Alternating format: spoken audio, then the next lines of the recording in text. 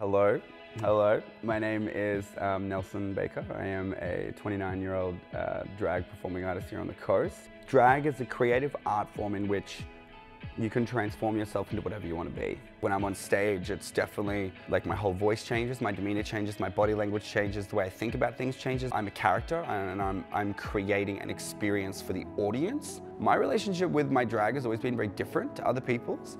I live my day life as a boy, and when I'm getting into drag and Natasha comes out, like a split personality. I literally feel myself in the backseat of a car and Natasha's driving. It's me, the three-legged beauty. Hi, everyone. But there's no way you can make this like into like a beautiful woman, you know? And then like looking in that mirror and having like that detachment of like, all right, I can do this, it's fun.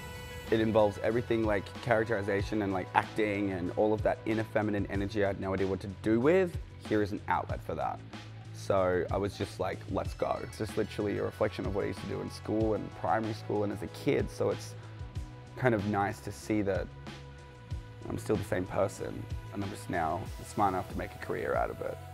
If I sat down and was like, you know, gave my story and just said, actually, here are the facts. I had no control over this. I woke up one day and I was gay, literally no control.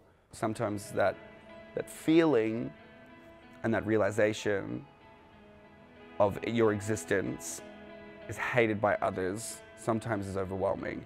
We have a lot of opportunities and a lot of culture that is growing and building, and a lot of people are seeing that. We're all trying to do our best to positively influence that, because the fear comes from a lack of understanding. And we say it at the start of every show, like, we're here to make the Gold Coast gay again.